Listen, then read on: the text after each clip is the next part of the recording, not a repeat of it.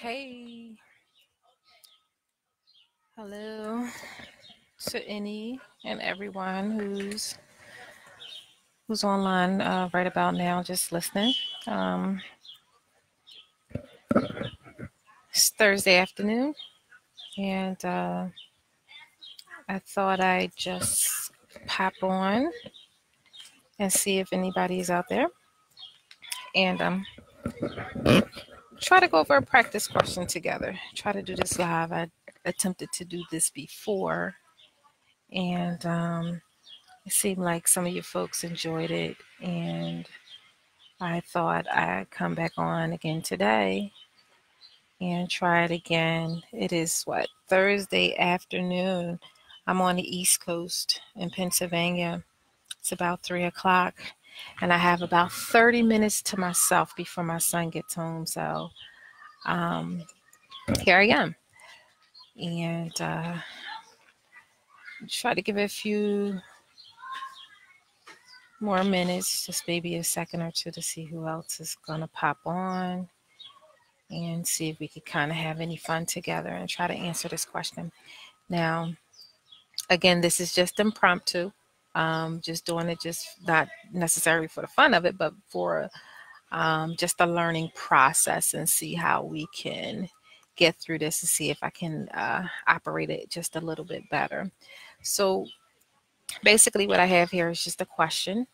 And I'll read it, and I'll read the answer choices. And then what I will do with you guys is pretty much kind of show you how I kind of process and reason through questions when I'm working with my students one-to-one and helping them with trying to work through practice questions and trying to understand the setup and the designs of the questions and how best to answer them, and how to see through the questions to be able to understand what's being asked of you. Now, it's, one of, everybody learns differently. And so I don't expect anyone to pretty much pick up what I do the way that I do it, or learn the way that I learn. But what I think is most important is that you, as the student, as the learner, as the one that's taking the exam, the most important thing is for you first to understand what is your learning style. Are you an auditory learner? Are you a kinesthetic learner? Are you a visual learner? Are you a mixture of both or all three? But it's really important for you to understand how you learn best. And once you know how you learn best, it's pretty important to kind of create and adapt how you study according to your learning style. So for those of you who don't know me, my name is Bridget Montgomery, and I am an administrator here in this group. It's not my group, but I am an administrator in the group, and I have a love and a passion for just helping people, helping other social workers become good social workers, better social workers, or achieve their goals.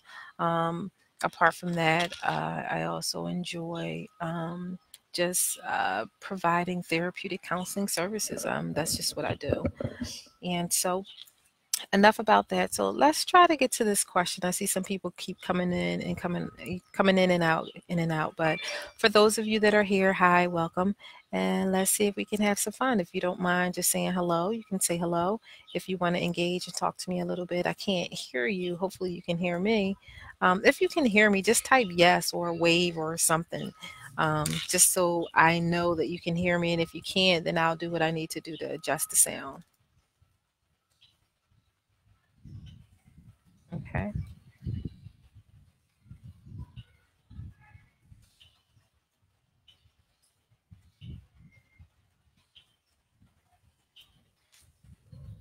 All right, great. Thank you, Brianna. How are you? Okay, so let's get started. So, what's really important about prepping and preparing for the exam? The first thing that you need to know and you need to understand is that this is a reading exam. And what do I mean by that? It's a reading exam. So, you are being tested and assessed on how well you're able to read, understand, and conceptualize the passage, the information. So it's very important that you understand every single word in the passage counts. So sometimes we have a habit of skimming or reading too quickly, and by doing that, we tend to oversight or miss information that's pertinent in the passage. And so, if you get nothing else out of this segment that we have today, just understand how important it is to make sure that you read every word and you read it with an understanding. So, take your time when you're reading the question. Pay attention to each word that is listed in the passage, and also pay attention to every word that is in the answer response as well, because it's really important for you to understand that. And so, in moving forward, I want to kind of give you an idea or show you a little bit of how, I took my time to kind of read the questions. So, here we go. A 45-year-old male was referred to a social worker by his primary care physician. He reports a debilitating back injury 2 years ago and says that his physician is not managing his chronic pain well. He reports that the physician plans to stop prescribing pain medication and wants him to receive services to learn how to manage his pain. The client states that nothing will work besides more medication. He asks the social worker to call his doctor and asks him to give him more narcotics. How should the social worker respond? Now, notice I was just taking my time with reading the question, but as I was reading the question, I was just trying to pay attention to the wording and put emphasis on certain words, because in doing that, it helps give a different understanding of what it is that I'm reading. So again, a 45-year-old male was referred to a social worker by his primary care physician. He reports a debilitating back injury 2 years ago and says that his physician is not managing his chronic pain well. He reports that the physician plans to stop prescribing pain medication and wants him to receive services to learn how to manage his pain. The client states that nothing will work besides more medication. He asks the social worker to call his doctor and asks him to give more narcotics. How should the social worker respond? A. Recommend that the client seek a new primary care physician who can better meet his needs. B. Provide psychoeducation on the link between mental health and physical health and discuss the potential for addiction to pain medication. C. Agree to call the doctor and recommend that the client be given more narcotics. And D. Assist the client in advocating for himself with his primary care doctor to obtain more pain medication. Now that's a mouthful, right? And so as we move forward and you got the passage, you read the questions, and the answers, and then if you needed to go back and reread so you can kind of digest what was being said, that's okay. Don't be afraid to do that, okay? Always pay attention to the last statement, and that last statement says, how should the social worker respond? And so this is the question that we really want to pay attention to. How should the social worker respond? Okay. Now, another thing that I like to do, again, with helping me kind of conceptualize through the questions, is I like to kind of break it down. Now, keep in mind that the ASWB only gives us two different types of questions. The first is a recall type question, and the second is an analytical type question, right? A recall and analytical. Now, for those of you who've been following me for some time, you'll know that I put this type of information up before, because I really want you to get in your mind that there's only two styles of question, recall or analytical. A recall question is a question that's just pretty much assessing what you know. You either know the information or you don't. It's not like testing terminology or anything like that, but it will give you a situation that's assessing your knowledge of a particular situation. And if you know the information, then you can recall it. An analytical type question is that question that's going to have you process and reason. You have to be able to give a rationale or an explanation or a reasoning behind why choice A is the better answer, or why choice B is the better answer. And so first thing you want to do is kind of look at the question and see what type of question it is. And to me, this is an analytical type question, okay? And so I'm going to go more for analytical. Another thing that I like to do is really try to highlight and point out key words that are pertinent in the passage. And identifying some key words, it can help you with being able to narrow down and get to be able to answer the question a little bit more effectively. So if we look at the passage, what are some of the key words that stand out? So we have age, a 45-year-old male who was referred by his social worker, who is referred to a social worker by a primary care physician. He reports keyword debilitating back injury 2 years ago and says that his physician is not managing his chronic pain well. So when we see the word debilitating, for me, that stands out for me. So I would highlight that as a key word to pay attention to. What is debilitating? I don't know if I just spelled that right. So he reports debilitating back injury 2 years ago. There's a time frame here. So 2 years ago, he was talking about this pain injury, right? And he says that the physician is not managing his chronic pain well. There's something else that jumped out at me too. And I'm going to pay attention to chronic pain, right? He reports that the physician plans to stop prescribing pain medication and wants him to receive services to learn how to manage his pain. So his doctor wants him to do something, right? He wants him to learn how to manage his pain. So he's going to stop doing something. The doctor is going to stop doing something. Okay, so keep that in mind. Pay attention to that. The client states, okay, now when you see that, you know that the client is saying something directly. The client states that nothing will work besides more medication. Nothing will work besides more medication. So he asks the social worker to call his doctor and asks him to give him more narcotics. So now we have the client asking the social worker to call the doctor to ask for more medication because he doesn't think anything else is going to work. So we have the word debilitating, we have narcotics, we have chronic pain, so these are all different words that kind of jumped out at me, and I would kind of highlight as a key, some key words, right? So let's continue to move forward. Now, the big piece to the puzzle is being able to identify the problem. So if you can identify the problem in the statement, you have half of the situation done, right? You have half the answer done. And so you want to be able to look at this passage and see how you can highlight what is the problem in the statement. So we know we have a 45-year-old male who was referred to a social worker by a primary care physician. He's saying that he has debilitating back injuries 2 years ago and feels that his physician is not managing his pain well. He reports that the physician plans to stop prescribing the pain medication, and he wants to receive services to learn how to manage his pain. So the client states nothing will work besides more medication. He asks the social worker to call his doctor and asks him to give him more narcotics. How should the social worker respond? Well, what's the problem here?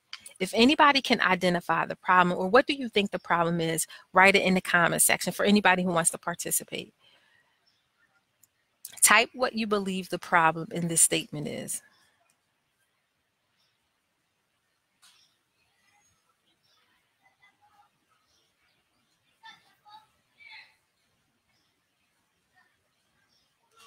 Okay, anybody? So was anybody able to identify what the problem is in the statement? If you need me to pull this down a little bit more, if you need to reread that, kind of look through that passage and see if you can highlight what the problem is.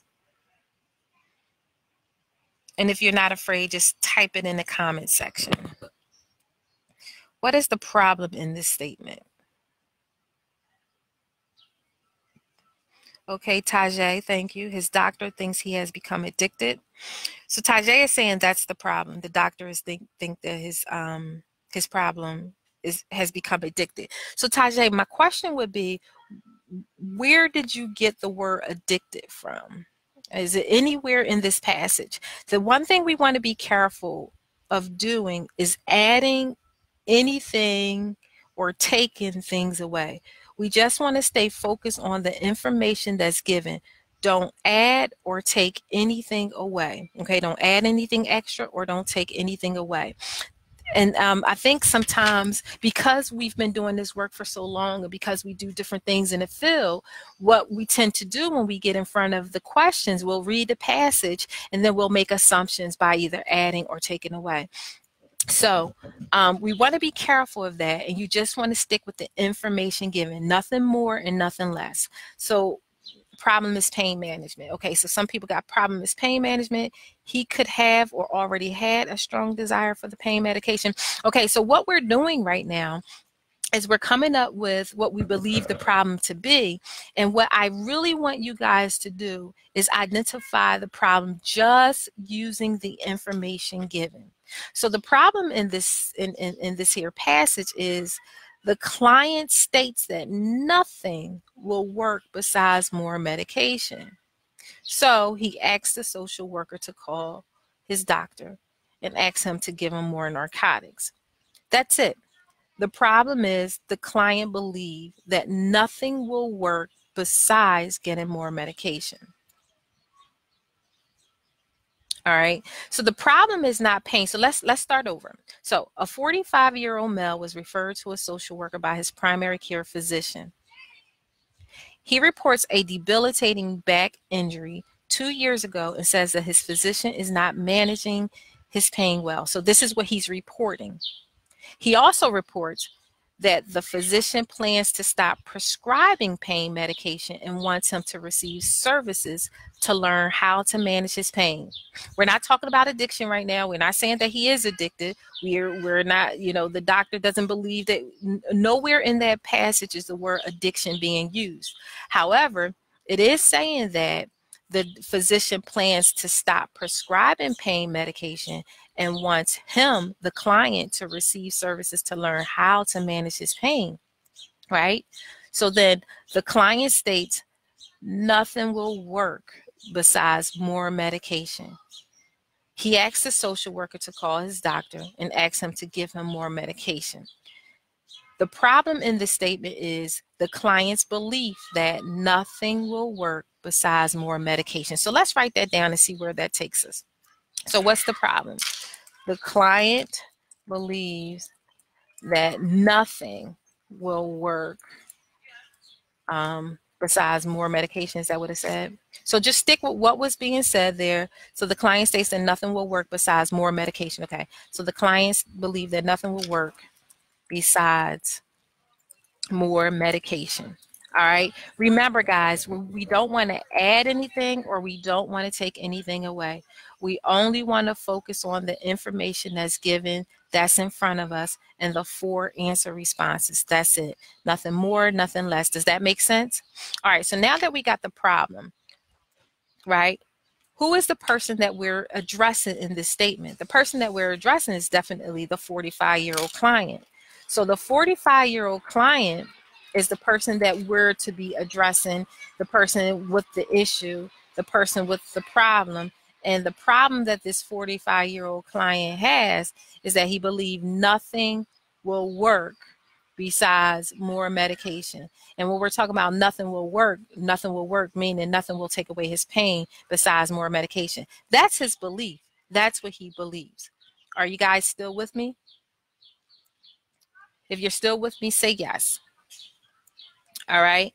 So I see some of you guys are getting ahead of me and answering the question, and that's fine. But basically what I'm trying to do here is work with you to kind of slow walk you through reading a question, identifying the problem, pulling out keywords, noting who you need to address in the statement, and then through all of that information, being able to derive at what is the correct answer. So I'm just slow walking just this one question.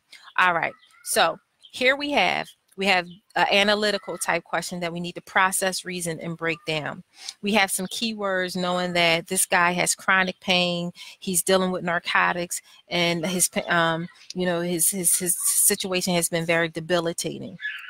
The problem in this in this situation is that the client believes nothing will work for him besides having more medication. So now, what is the last sentence asking us to do? And it's saying, how should the social worker respond? All right. So it's asking us, how should the social worker respond? All right. Now this is where it becomes tricky, and this is where, the fun happens. So the problem is the client doesn't think that anything else will work for him besides medication. So how should the social worker respond to that problem? How should the social worker respond to the client's belief that nothing else will work besides more medication? Do that make sense when I put it that way? How should the social worker respond to the client believing that nothing else will work for him besides more medication? A, should the social worker recommend that the client seek a new primary care physician who can better meet his need? Or B, provide psychoeducation on the link between mental health and physical health and discuss the potential for addiction to pain medication? Or C, agree to call the doctor and recommend that the client be given more narcotics? Or D, assist the client in advocating for himself with his primary care doctor to obtain more medication? Now pay attention. Here we got to understand the distractors. There are definitely some red flags in here and some distractors. Now remember, if we remember that the problem in this situation is that the client believes that nothing will work besides more medication, what is the appropriate response that the social worker should, keyword, should say to the client? Should the social worker recommend that the client seek a new primary care physician who can better meet his needs? No. So A is not the correct answer. So we could take that out, right? I don't want to do that. Okay. So no, A is not the correct answer, right? Or B, should the social worker provide psychoeducation on the link between mental health and physical health and discuss the potential for addiction to pain medication? Or C, the B sounds really good. Or C, agree to call a doctor and recommend that the client be given more narcotics. So if the client is saying nothing else is going to work but more pain medication, he's coming to you and saying, hey, Mike, call my doctor and see if you can get me some more meds, because he's not going to give them to me, but I need these meds. Nothing else is going to work. Mike, are you going to call his doctor and ask for more medication on his behalf? No. So C is not the correct answer. Or D, assist the client in advocating for himself with his primary care doctor to obtain more pain medication. Now, D kind of sound like it could be the right answer, and some of us might get tricked up because of that word assist. And so we want to go there first without reading the question thoroughly and paying attention to what's being said here. So do we really want to assist the client in advocating for himself to get more pain medication? You as well as I know that there are other options. Pain medication is not the only option. You as well as I know that continued use of pain medication could lead to an addiction. And so with that being said, I would not assist my client in trying to advocate for himself and trying to give him the right kind of words to say to his doctor to convince his doctor to give him more medication. If anything, what I'm going to do is I'm going to work with my client and try to help him understand the link between mental health and physical health and discuss the potential for addiction to pain medication. So the correct answer here is B. All right. And I hope the explanation that I just kind of gave you all made sense. A is not the correct answer because in here, you know, all of a sudden we're just gonna, are we gonna recommend that he go see a new doctor because the doctor who understands addiction is not going to give his client any more pain medication and want his client to try other remedies? No, that's not a good idea. It's not C, because agree to call the doctor and recommend that the client be given more narcotics. Well, first of all, we shouldn't be calling the doctor and telling the doctor his job and what it is that he needs to do. And also, if the doctor had made a decision, excuse me, not to give more pain medication, then he have a good reason for not doing that. And in the same, you know, I'm going that same route with answer D, assisting the client advocating for himself with his primary care doctor to obtain more medication. That's just ridiculous. So the best answer choice out of all four, A, B, C, and D, is answer choice B, which is provide the psycho ed. Now, that's also tying into what the problem is. So the problem in this statement is the client believes that nothing will work besides more medication, but it's our job in this particular situation, based on the information given, to provide some education in helping him understand the link between mental health and physical health, and discuss the potential risk for an addictive behavior. Okay, did any of that make sense? I do have the rationale here in case you guys want to read through that rationale and get a clearer understanding. There you go. But what I'd like to know is, did this make any sense? Me reading the question, taking my time reading the question, breaking it down the way that I broke it down, slowly looking at each answer choice, ruling out those things that don't make any sense, paying attention to the distractor, identifying the problem, and making sure that my answer connected to the problem. I know that was a mouthful. I know it was a lot, but this will be posted. I'll leave this video up, and you guys can kind of go back and kind of review it, take down these pointers, and use it for your own study practice.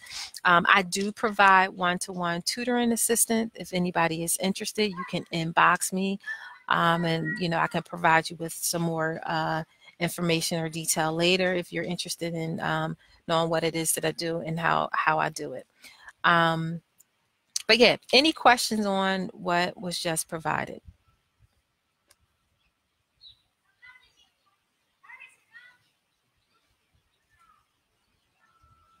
All right. If there is nothing else, enjoy the video.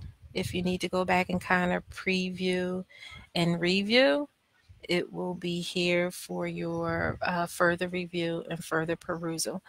Thank you for joining in with me, and I will be seeing and talking to you guys soon. Have a great afternoon.